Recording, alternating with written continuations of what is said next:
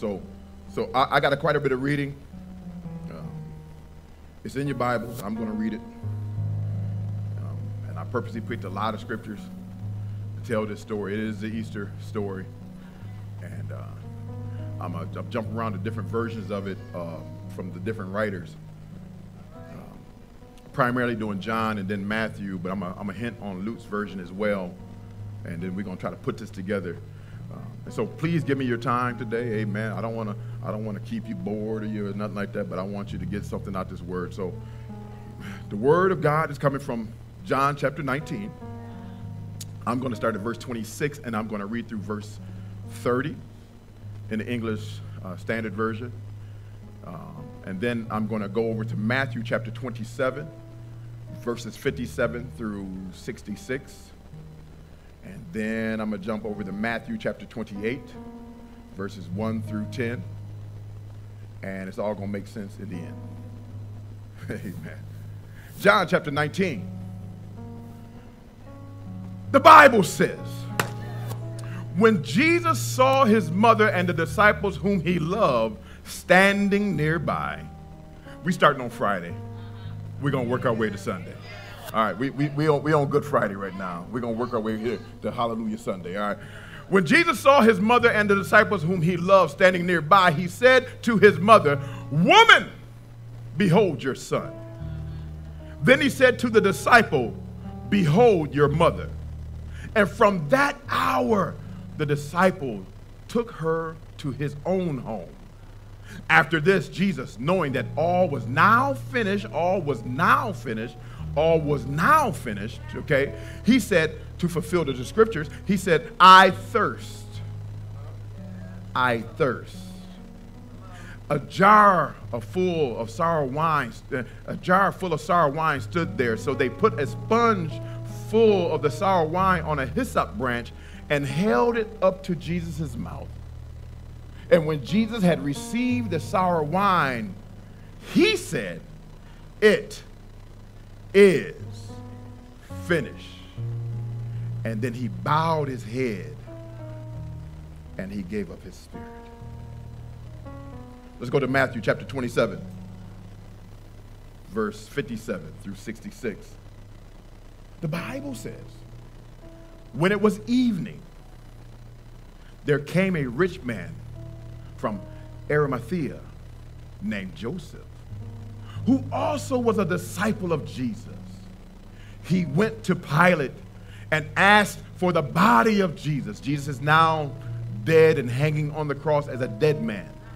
Joseph asked for his body. Then Pilate ordered it to be given to him. And Joseph took the body and wrapped it in a clean linen shroud. And then he laid it in his own tomb, which he had cut in the rock. And he rolled a great stone to the entrance of the tomb. And then he went away. Mary Magdalene and the other Mary were there, and they were sitting opposite the tomb. The next day, somebody say the next day.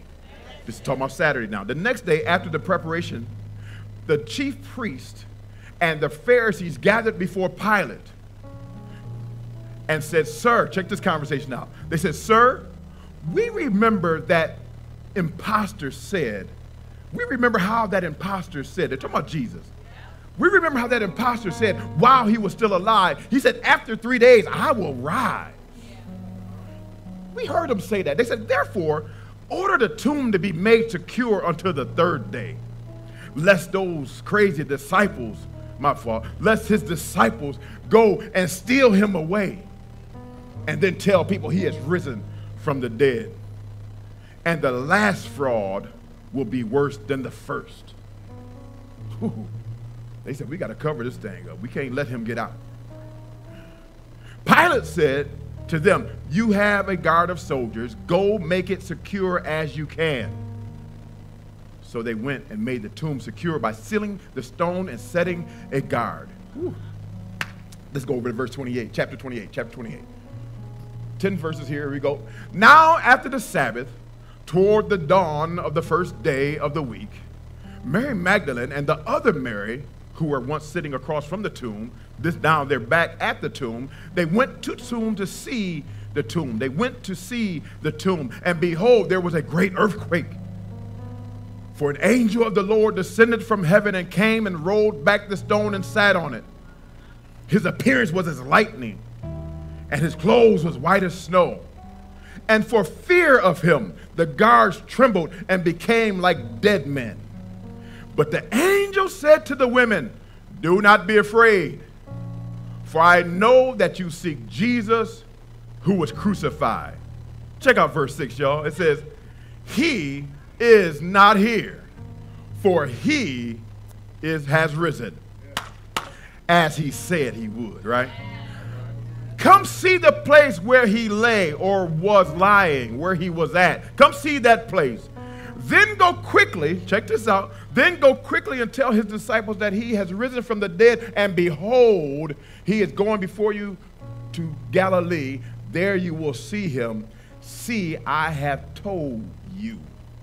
Verse 8, so they departed quickly from the tomb. They departed quickly from the tomb. They departed quickly from the tomb with fear and great joy and ran to tell his disciples. And behold, Jesus met them and said, "Greetings." And they came up and took hold of his feet and worshiped him. And then Jesus said to them, "Do not be afraid. Go and tell my brothers to go to Galilee, and there they will see me." Right before I give you the title, I want to say this because I'm cognizant of what happens every year this time of year. Every year this time of year, those deep thinkers come out of the woodwork and they try to explain that the word Easter actually comes from a pagan goddess, and we're celebrating a pagan goddess by the name of Estra. Estra, I got it. I got to roll that R. Estra, all right. And they said we're worshiping our pagan goddess of fertility. They said, how dare you church people take the name Easter and use the pagan goddess's name and make that your holiday? And then they try to trip you up. So why do Christians use a pagan goddess for a holiday? Why do they use her name for such a holiday? And then the deep Christians say, well, I don't even call it Easter. I call it Resurrection Day, right? And then let me help you out real quick, just because I don't want y'all to get into that debate. I want y'all to understand something. If you are a true Christian, if you are a true believer, we aren't celebrating the name of the day. Did that play? We're not celebrating the name of the day. You could call it Banana Day. You could call it Green Grass Day. You could call it Bugs Bunny Day. Because the name is not the day of the day, does not matter. What we're celebrating is what happened on this day, right? What we're celebrating is that empty tomb. But most importantly, we're celebrating what the empty tomb means. That empty tomb means one thing and one thing only, that Jesus is risen from the dead.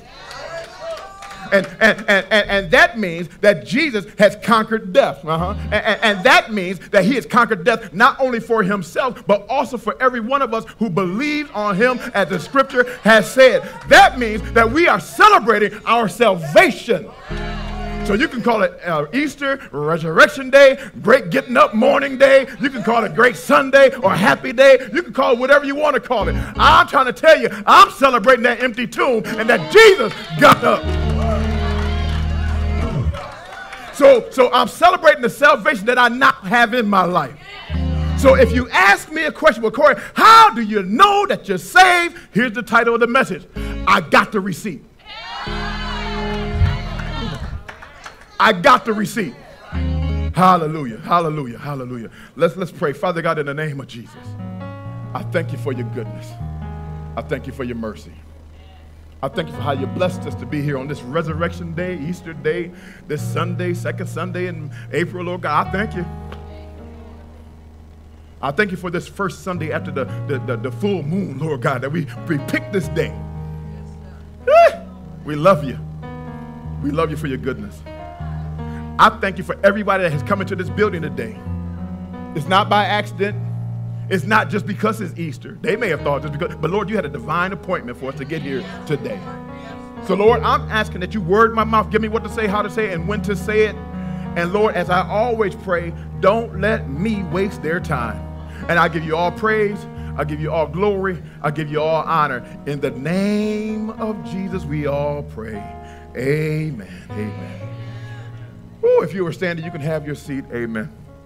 I'm looking. God bless you, preacher. I see you back there. I thank God for Leon. So Leon, we was at the how long ago was that? At the Secretary of State. We were a couple weeks ago, right? A couple weeks ago, and Brother Harry, I went to the Secretary of State to fix some issues regarding the titles to my vehicles. I had 2 new vehicles, and the titles were messed up. And I had to go to the Secretary of State to fix the issue for my titles, an issue that I didn't cause. Where I bought the cars, they messed up. One of them hasn't sent the title yet.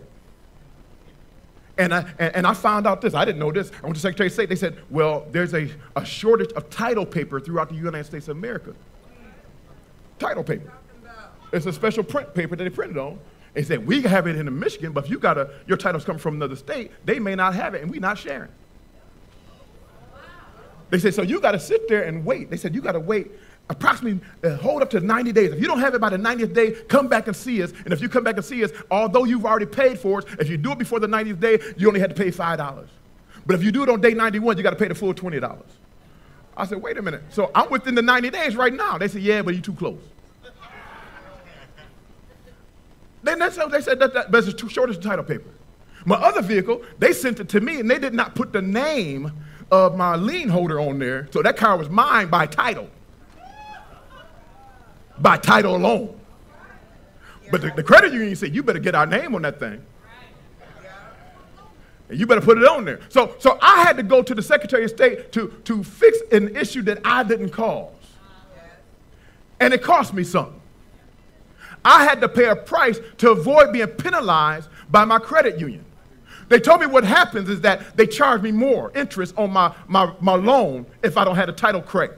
So I had to go to the Secretary of State and pay a price for something I did not mess up. I had to pay a price for something I didn't do.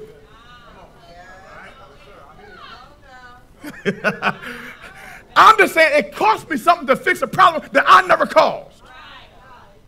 It took something from me. It took my time. It took my resources.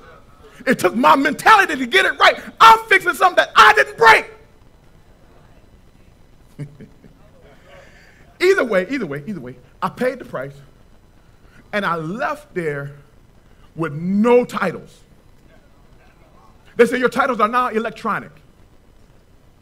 They said, now your credit union has it. So all they gave me, Doc, was a paper receipt. And the Secretary of State said this, Uncle Junior, I paid my little cost, and they gave me this paper receipt, and they said, if your credit union tries to fine you for violating a violation of not having your paperwork in order, simply show them this receipt. And it will prove that this matter of concern is over.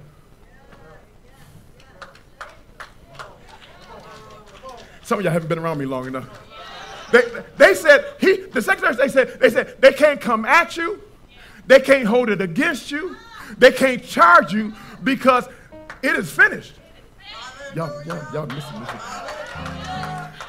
They said, now they may talk foolish to you. They may even threaten you with a penalty, but just show them the receipt. I'm preaching already. So I'm going to go ahead and get into my text because it's documented in historical records that we revere as the holy writ of God that Jesus, before he gave up the ghost and died, that he was overheard to have said, tetelestai. Tetelestai, which is one word in Greek, but it's 3 words in English. 1 in 3. I just thought I'd put that out there. It's 1 word in Greek, 3 words in English. Corey, what's the 3 words in English? I just told y'all what it was. It is finished. Y'all gonna work with me for a second. Here we go. So it is finished, right? I think that's an interesting point. That the Greek word for it is finished is tetelestai, So Jesus on the cross, he said, tell us die. And then he bowed his head and he died. Okay. So Jesus says, it is finished. All right? But that leads to a question, y'all. What? What is finished? What is actually finished? Well, to make a short of it, the Old Testament prophecies about the deliverer and the Messiah, those are finished. The judgment of sin, that is finished. And now that judgment has been exchanged for a direct route to forgiveness of sin through the shed blood of Jesus Christ. That's what he was talking about when he said, it is finished. The Bible says, without the shedding of blood, there is no remission, no forgiveness of sins. That's Hebrews chapter 9, verse 22. So Jesus says, it is finished. Whew. Thank you, God. It is finished. Please follow me on this one or you're losing. It is finished. Say that with me. It is finished. One more time. It is finished. Jesus said, it is finished. And we believe Jesus to be God manifested in the flesh. Right? Which means that he became human in order to pay for our sins.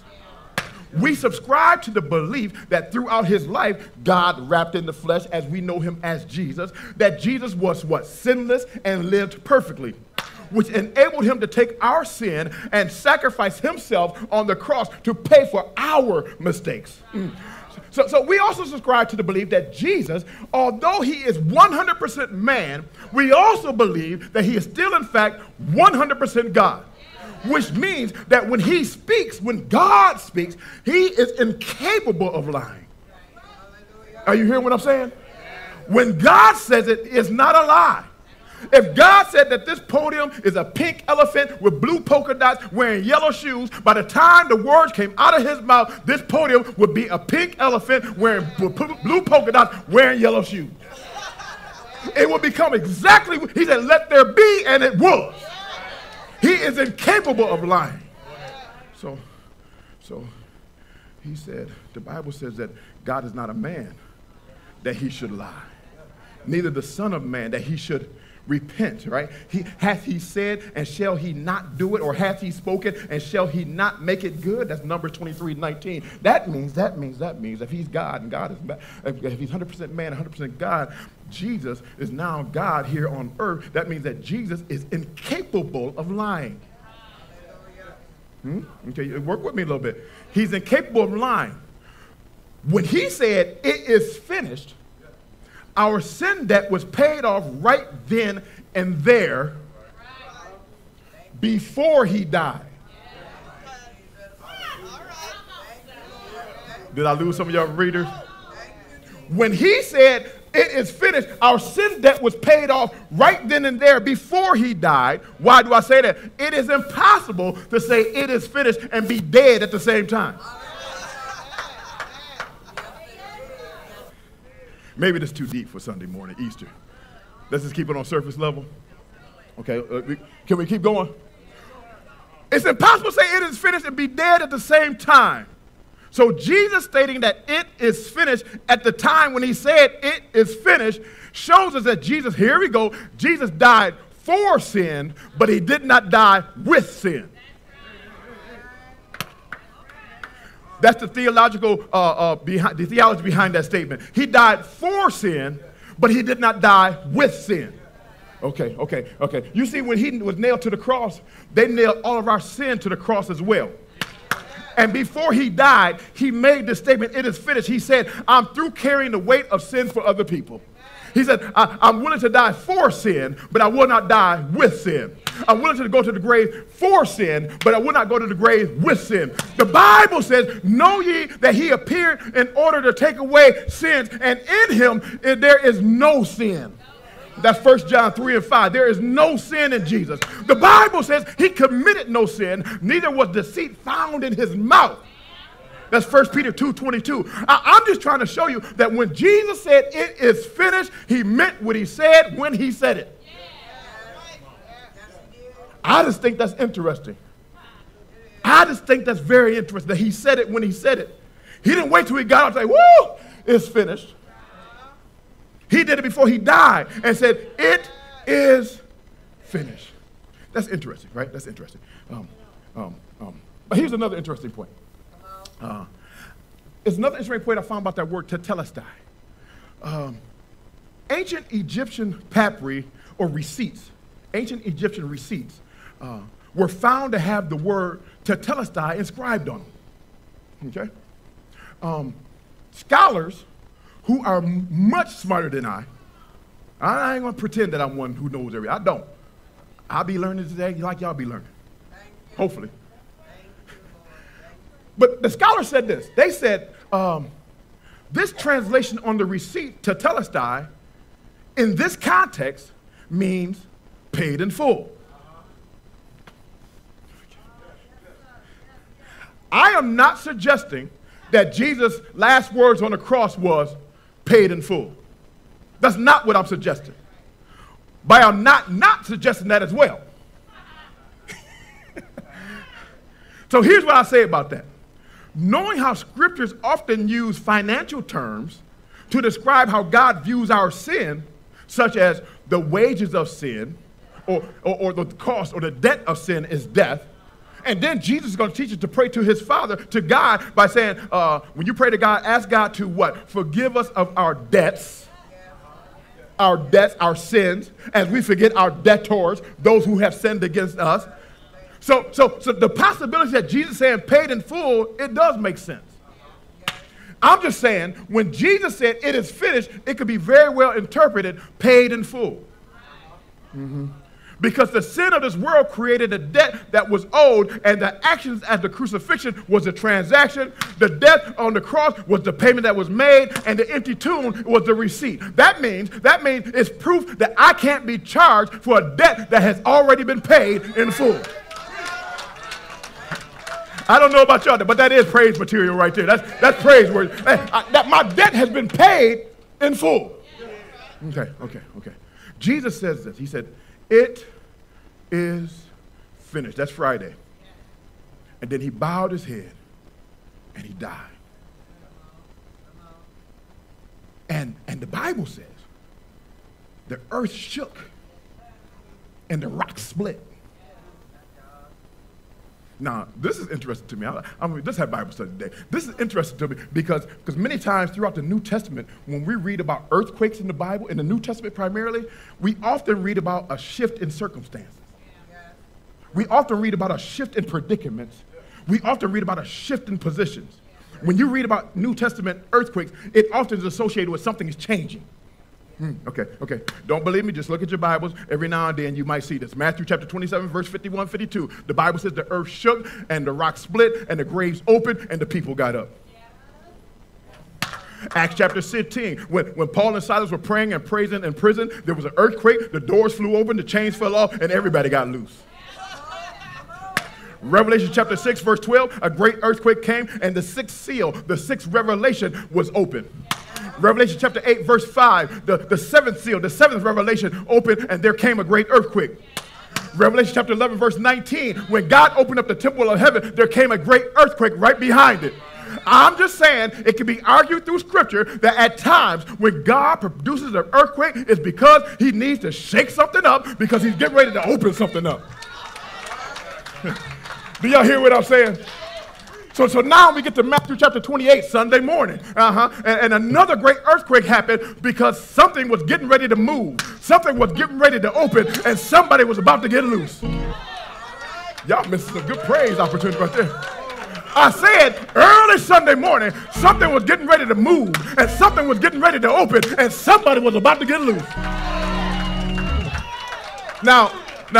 Now, the exegetical part of my teaching wants me to say maybe that's why God is allowing so many things in your life to be shaken up. Maybe there's some shaking and some moving and some shifting in your life because God is about to move something, to open something that somebody's about to get loose. Did y'all miss what I was saying? I said maybe there's some shaking and some moving and some shifting in your life because something is about to open up and somebody's about to get loose. I don't know what kind of hell you're going through, but maybe that's shaking and something about to get loose in your life. Maybe something that's falling off in your life. Hey. All right. Let's get through this because we got to go home and eat. The Bible says that there was a great earthquake in Matthew chapter 28. There was a great earthquake. And after that great earthquake, in verse 2, it says, an angel of the Lord descended from heaven and came and rolled back the stone and then sat on it. And his appearance was like lightning, and his clothes was white as snow. And for fear of him, them guards trembled and became like dead men. They weren't dead, but they became like dead men. Basically saying they fainted. Ooh. These mighty men who were there to watch Jesus, when they saw the angel, ooh.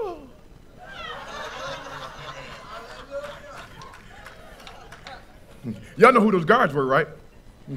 They were the same men from Matthew chapter 27 that had been assigned to watch the tomb to make sure he didn't get up.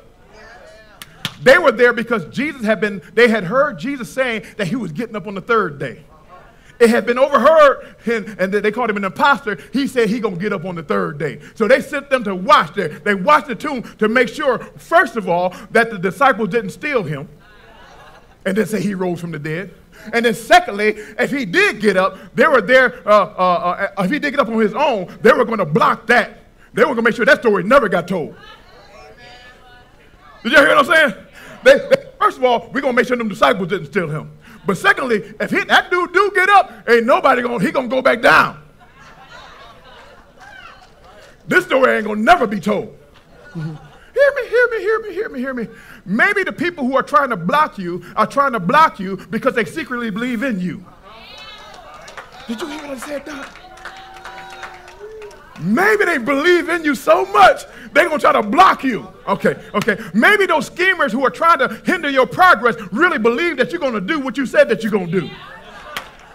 Maybe they believe that you're going to become what you dreamed that you would become. Come on. Maybe they believe that you're going to go to the height that they imagined that you would get to. Hear me. Maybe the haters' actions against you should be a confirmation by you. Elder Tim, does that make sense? If they keep on working against me in this area, maybe that's where I'm supposed to be at. Hey. So maybe what you're doing against me should let me know God really want me.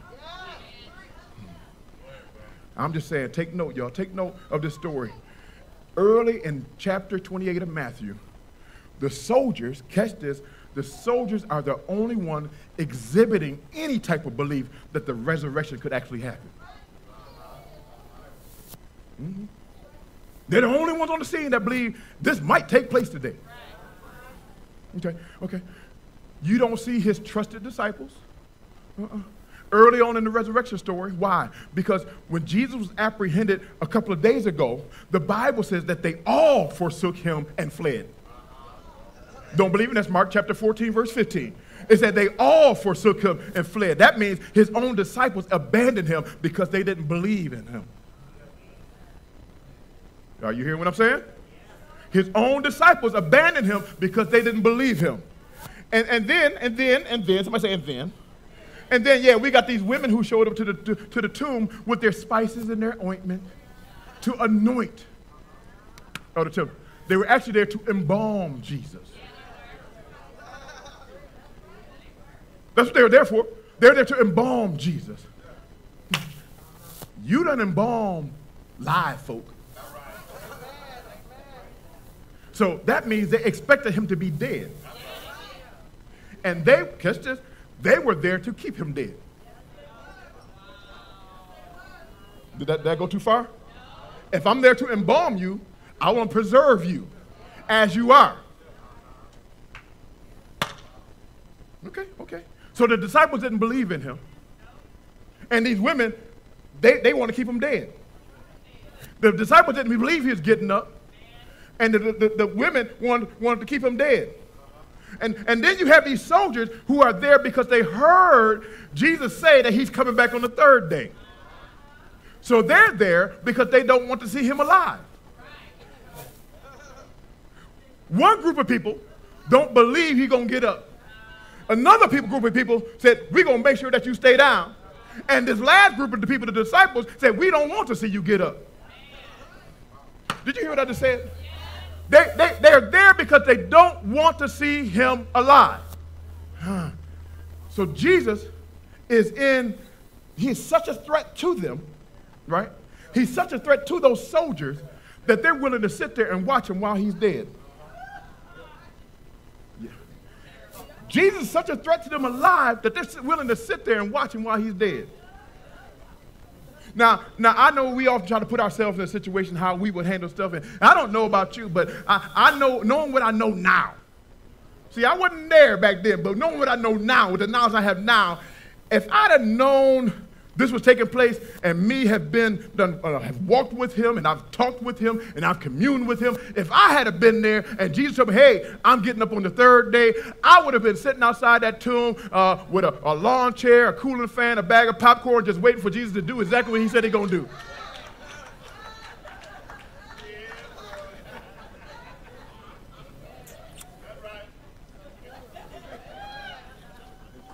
What's going on? He said he's getting up.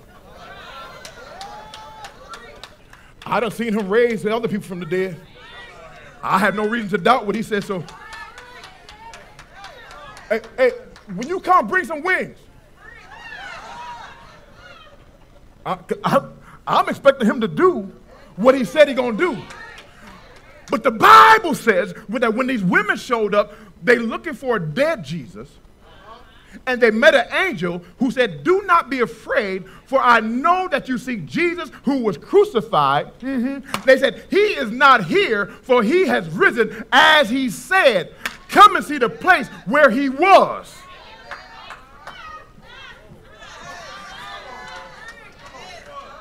They come looking for a dead Jesus, and the angel said, I know what you're looking for, but you need to come see where he was, because he's not here no more. He got up. He got up, just like he said he would. He got up. Come and see the place where he was. Luke chapter 24, verse 4 says, this version story, it said that when they heard that, the women were greatly perplexed about this. They were confused. What do you mean he got up? What do you mean he's not in there? It said they was greatly perplexed. Luke chapter 24, verse 4. They were greatly perplexed about this, which proves that even the further, that they didn't expect to see a risen Jesus. Amen. You know why? Because in their minds, Jesus was supposed to be dead. Are you seeing what I'm saying? In their mind, Jesus was supposed to be dead, but when they looked, they didn't see a dead Jesus.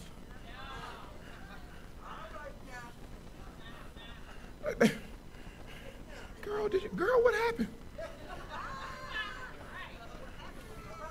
Yeah, what happened was,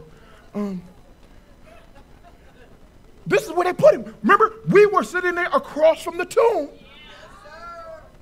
when they put him in there and sealed the tomb. And then them soldiers came and put their seal on it to make sure nobody went in there. But now, they're trying to tell me he's not in there. You gonna go look?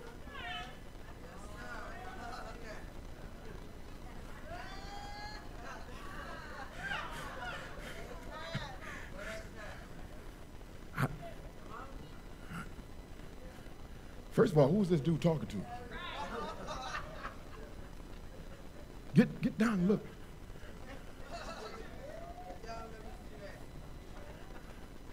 Let me borrow your lighter.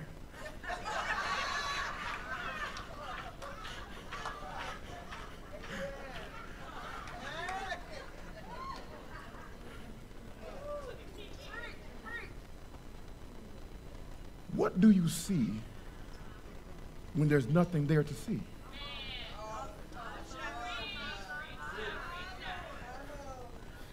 What we see as believers, we see the power of the resurrection.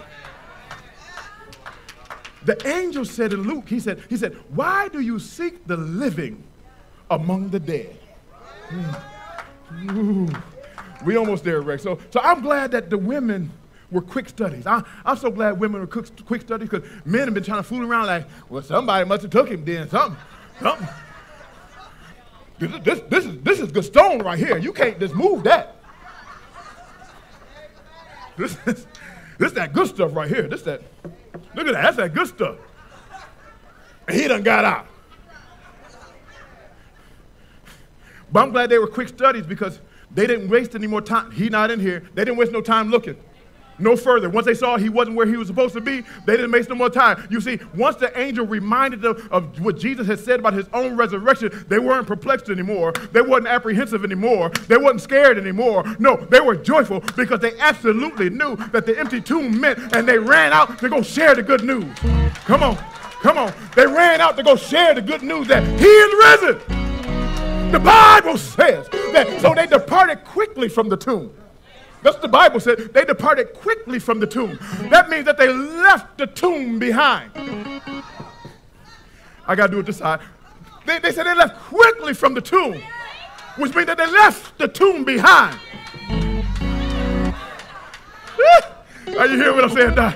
They left the tomb. They quickly left the tomb behind. Okay. I got to throw in one of my stories. Here we go. Have you ever been to a restaurant where you are waited upon? Fine dining. You sit down at the restaurant and you eat your food and you enjoy whatever they give you to eat. Well, when you're done eating, they bring the bill to your table, right? And they present it to you. And if you're smart, or if you got a credit card, you pull out your credit card, you give it to them, and they take that bill and your credit card away. Y'all done that before? And then, if your credit card actually got some credit on it,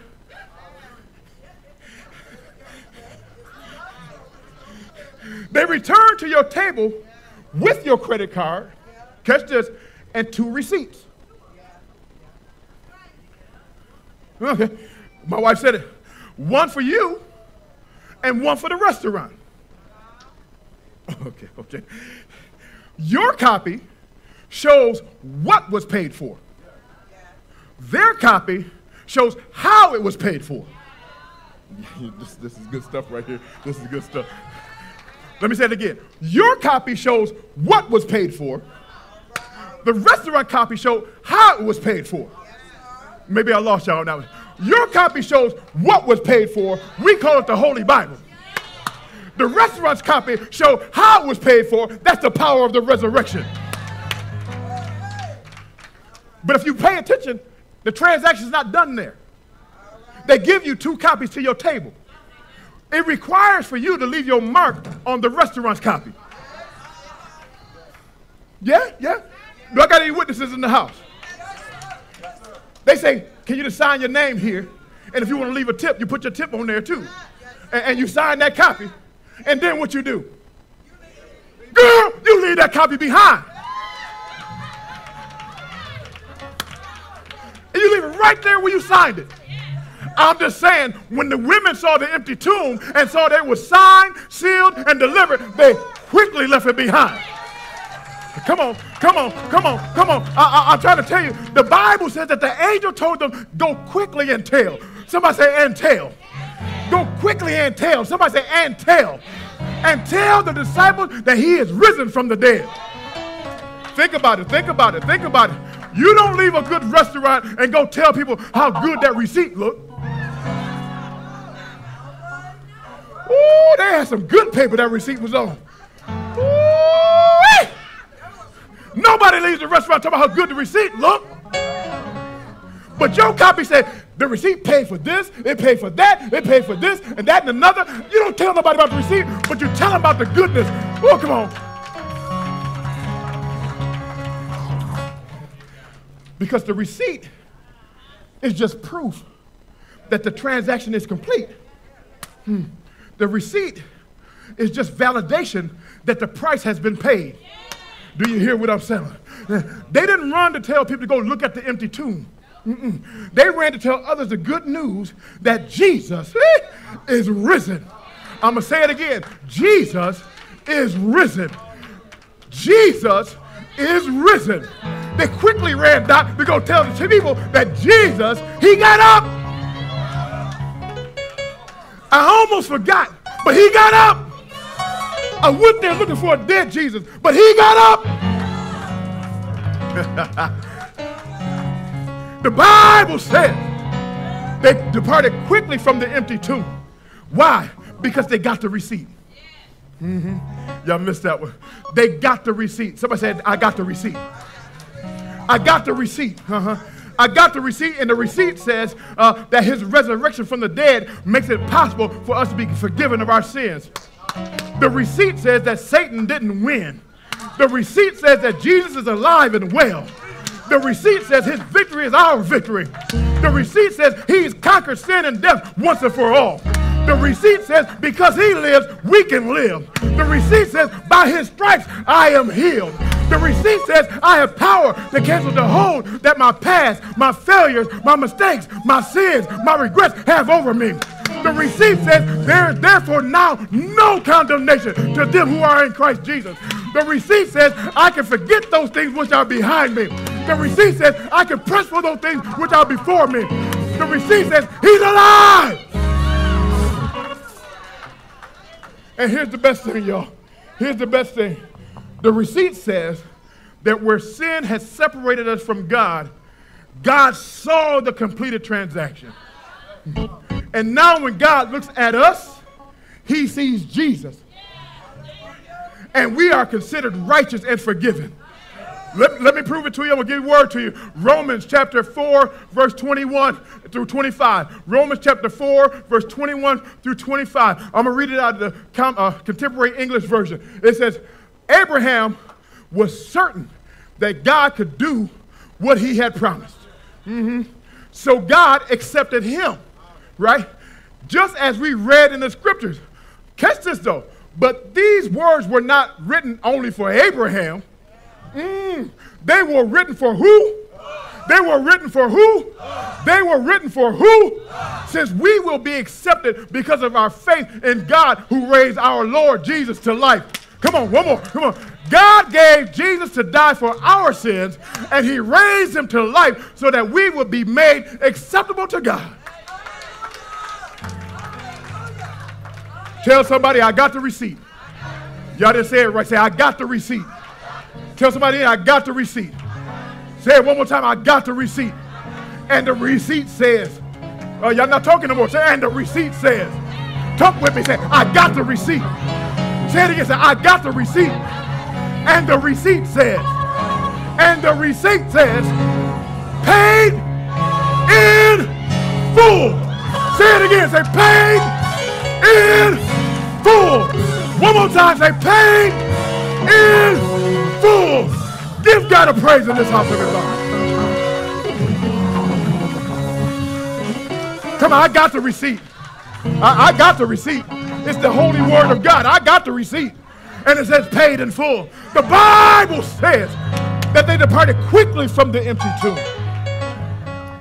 That means that they didn't dwell at the empty tomb, but they ran to spread the word that he is risen. Amen. Amen. Stand to your feet. How many of y'all got your Bibles with you here at church today? If you got a Bible, just wave a Bible in there and say, I got the receipt. And my receipt says paid in full. Listen, if you're willing to accept what Jesus did for you and repent of your sins and confess that Jesus is Lord and you accept him into your heart, listen, you can live an empowered life.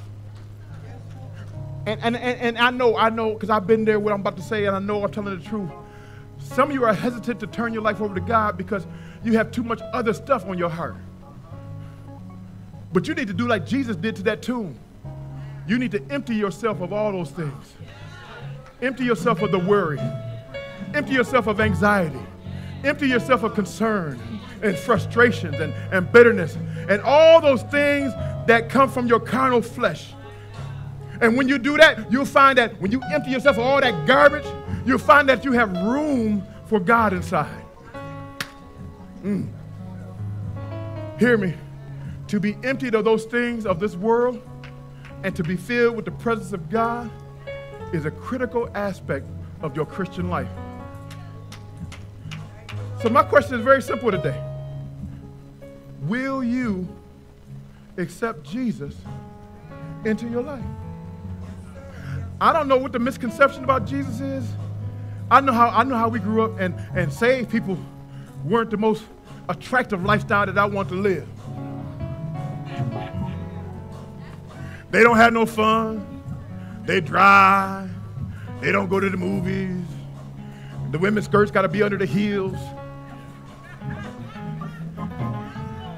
The men got to have neckties on. I heard a preacher preach at our church where he said, you got to have long sleeves on to be saved. Y'all remember that guy? He said, you got to have, he said, if you got your sleeves rolled up, he said this. He said he don't even show his arms to his wife. I said, man, you got problems.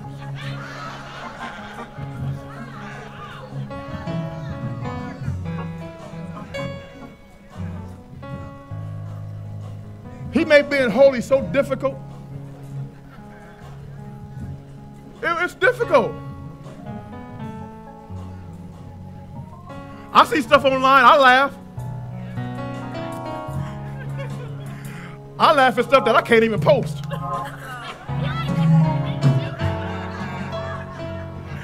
Okay, I'm sorry. Is that real? Or y'all haven't been in your house and laughed at some stuff like,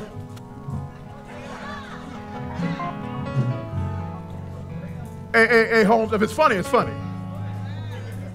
It don't make it right, but it's funny, it's funny. But I'm trying to tell you, as a saved human being, all you gotta do is turn your life over to God and do the best that you can. Do the best that you can, baby. So if you want to accept him, all you gotta do is repeat after me, and you have to meet it in your heart. Are you hearing what I'm saying? You have to meet it in your heart. I can't make you be saved. I can't slap you in the head with anointing oil and kick you in the behind and hit you with a Bible and make you saved. I might make you mad. Uncle Drew, you said just pray for him, right? That's all I can do is pray for him. But I'm going to have you pray for yourself right now. Say this, say, Father, forgive me, for I have sinned. I need to be saved. Save me. I confess with my mouth the Lord Jesus.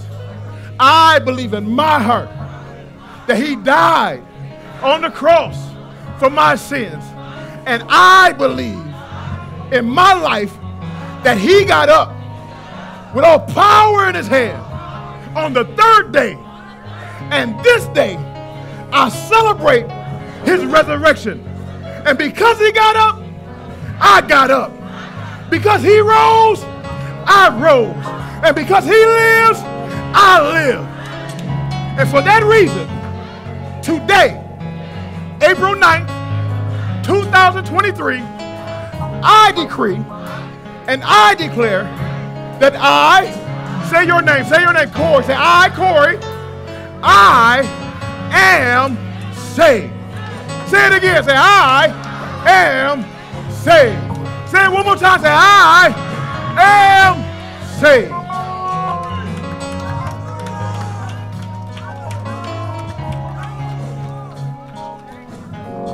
I'm going to mess with somebody real quick. Brother, do you have any money in your pocket at all? At all? None. You got money in your pocket? Anybody got money in their pocket at all? I'm not going to take your money. You got money in your pocket right now. You know you got that money in your pocket. You know it right now. Without even looking, you got it. It's yours, right? It's yours. Can I stand here and convince you that you don't have that money in your pocket? Can I stand here right now and say, bro, you don't have what you think you got in your pocket? Can I convince you otherwise? Why? Because you know you got it. What I'm using the example for is that if you got saved today, can't no devil in hell convince you that you can get saved today. I got it with me, and when I leave here, I'm taking it with me. Don't y'all leave that salvation in these chairs. Uncle Junior got many years of salvation. He don't need no more salvation like y'all need. You take that salvation with you. You take it in your car. When you're looking at your spouse or your mate that you sit next to and you want to go off, take your salvation with you.